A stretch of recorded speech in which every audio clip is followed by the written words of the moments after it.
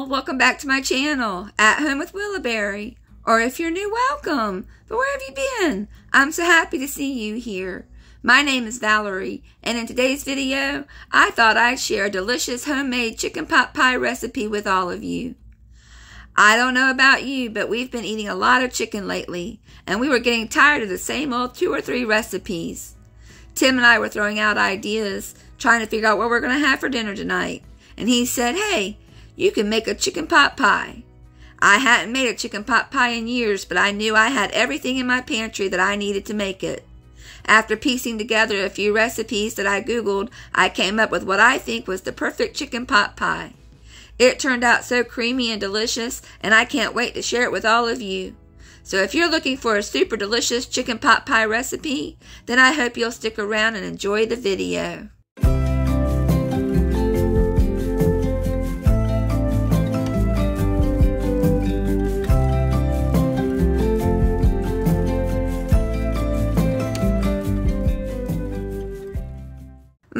Do I love a chicken pot pie. But like I said before, it's been a long time since I've made one, so I had to Google a few recipes to refresh my memory on how to make it. I'll be making my pot pie with chicken breast, boiled potatoes, and frozen veggies, like corn, peas, carrots, and green beans. I'll make the creamy roux from scratch with butter, chicken broth, and heavy whipping cream. And then I'll top it off with a simple buttery pastry crust that only uses 3 ingredients: flour, butter, and cold water. But first, I need to put away the clean dishes, and then I'll gather everything I need to make the dinner. By the way, how are you all doing today? I hope you're having the best day ever. Even though it's fall here in the Virginia mountains, we've had a few very warm days. But from what I hear, the temps will begin to drop again real soon, and I can't wait. Fall is my favorite time of year, but I prefer the weather to be cool and crisp this time of year. It's a little too warm for me. I have loved watching the trees change color. We have several large trees in our front yard, and to be able to watch them go from dark green to bright orange and yellow, to the leaves falling on the ground was breathtaking.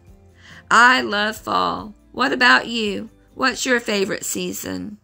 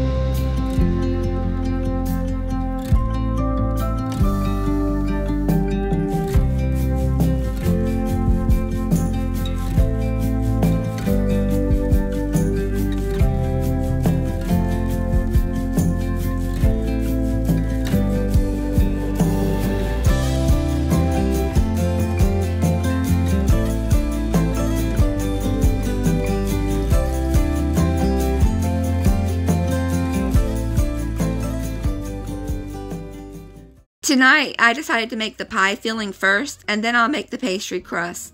To get started, I'm going to dice up some yellow onions and cut up 2 russet potatoes into small cubes, which I will place in cold water before bringing them to a boil. I want the potatoes to be fork tender but not mushy.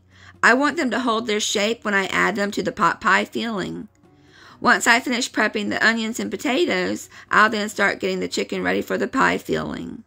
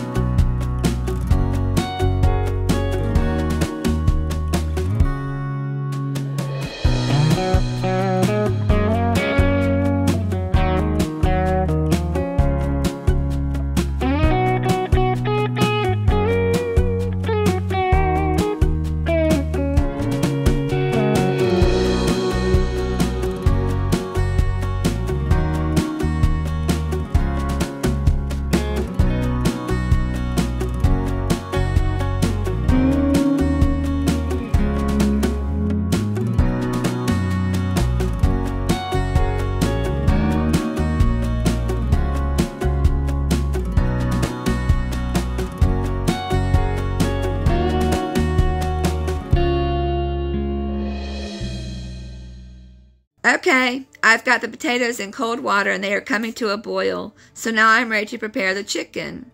I'll be trimming off any fat or gristle from the chicken, and then I'll rinse the breast in cold water. Yes, I'm a meat rinser.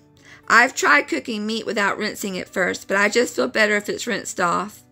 I'm not trying to rinse away any bacteria. I know the heat will take care of that. I just feel like the meat needs to be rinsed off to remove any slimy bits left behind from the butchering process.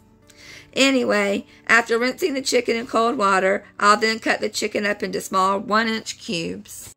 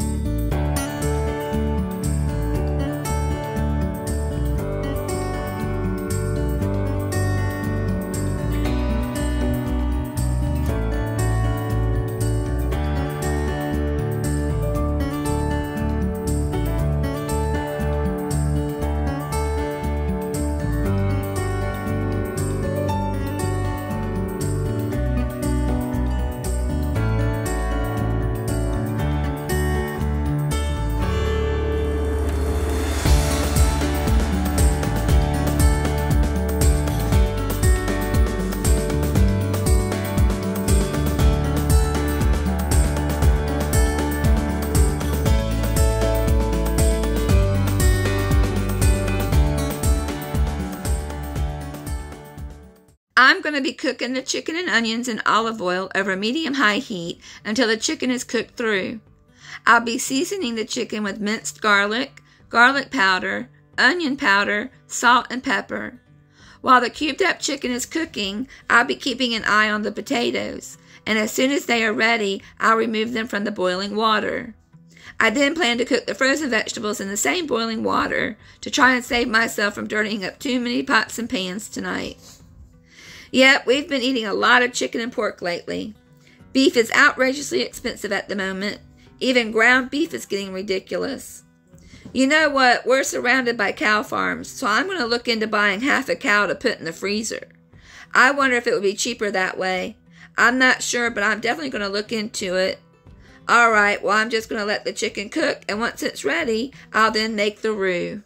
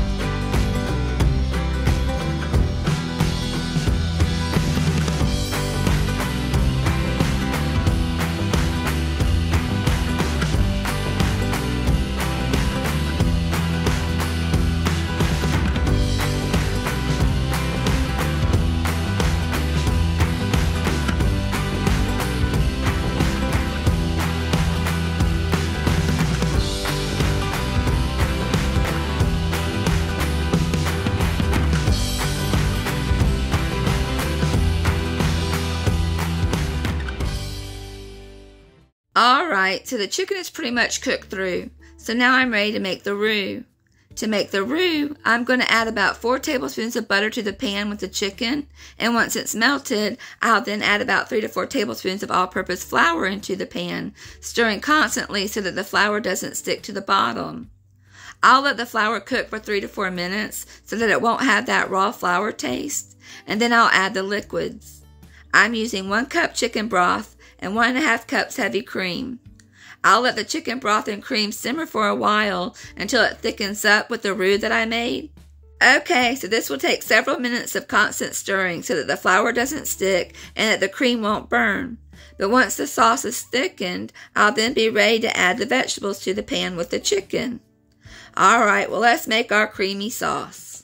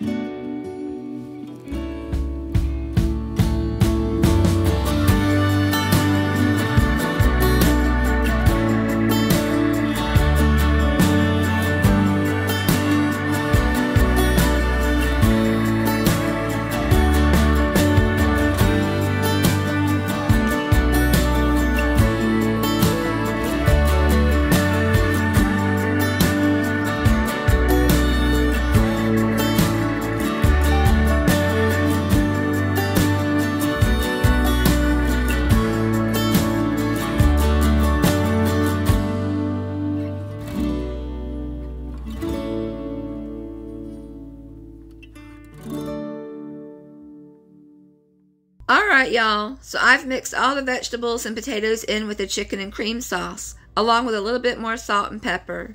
So now the filling for my pot pie is all ready to go. It's now time to prepare the pie crust that will cover the chicken pot pie. I need 2 cups all-purpose flour, 2/3 cup cold butter, and 5 to 6 tablespoons cold water. To prepare the pie crust, I'm going to mix the flour and butter together to create a crumbly texture.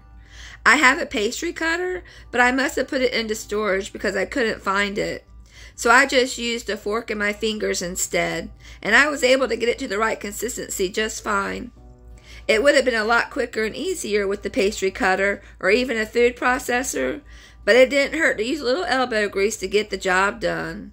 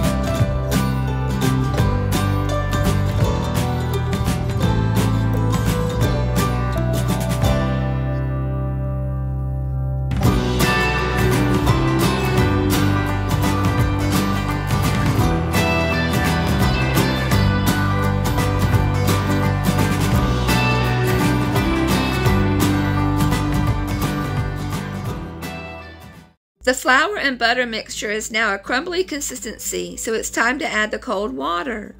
I'm going to add the water 1 tablespoon at a time, mixing with a fork until the dough can form a ball that's not too wet but still holds together without falling apart.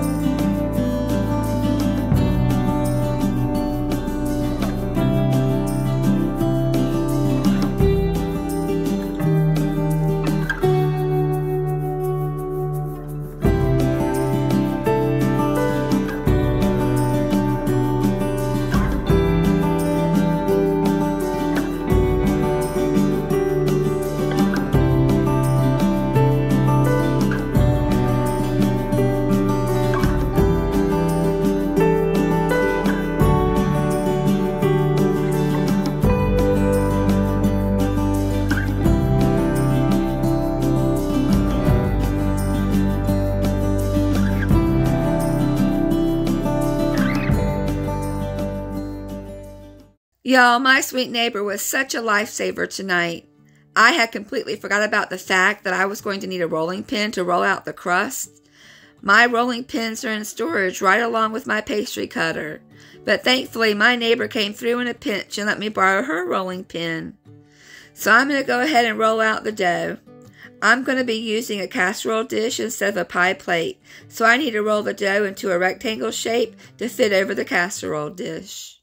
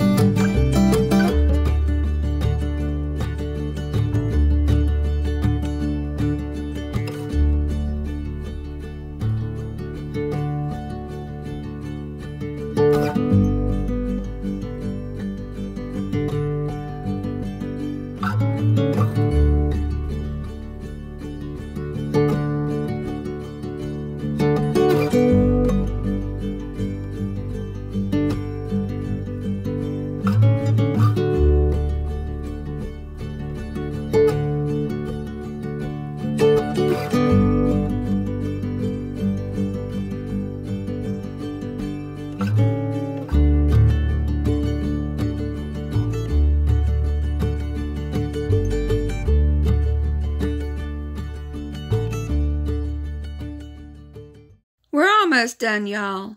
Just one more step. As soon as I get the pie crust onto the casserole dish, I'll then cut a few slits into the crust to help release steam while the pot pie bakes in the oven at 400 degrees for approximately 20 minutes or until the crust is golden brown. Well, actually, I guess there are 2 more steps. After I cut the slits into the pie crust, I then brushed an egg wash all over the pie crust, which will help it achieve a beautiful golden brown crust. Unfortunately, I forgot to show that step. But right before I put the pot pie in the oven, I beat 1 egg with a small amount of water and brushed it all over the top of the pie crust. I then baked it in a 400-degree oven until the pie crust was golden brown.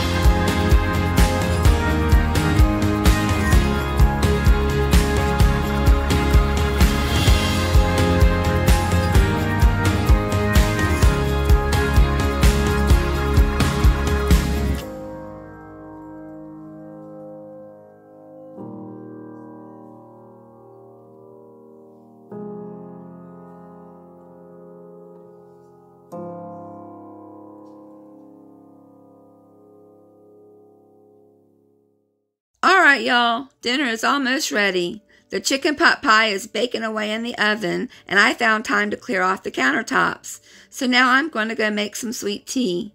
The way I make sweet tea is I bring water to a boil in a pan, and once the water starts boiling, I'll then remove the pan from the heat and add the tea bag to the hot water. I allow the tea bag to steep for as long as possible before transferring it to a tea pitcher with 2 cups of sugar. You could always add less sugar, but I don't recommend adding more sugar. 2 cups of sugar is more than enough to make a super sweet tea, just like my mama used to make.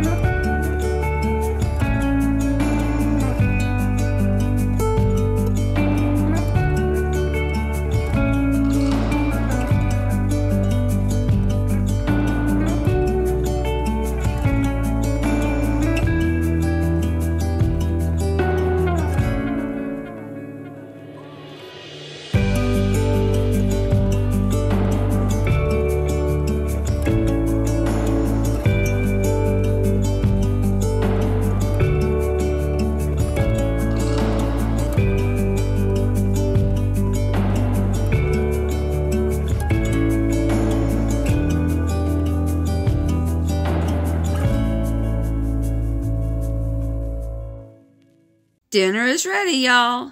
I'm just going to pull the chicken pot pie out of the oven and allow it to cool down for about 5 minutes before digging in.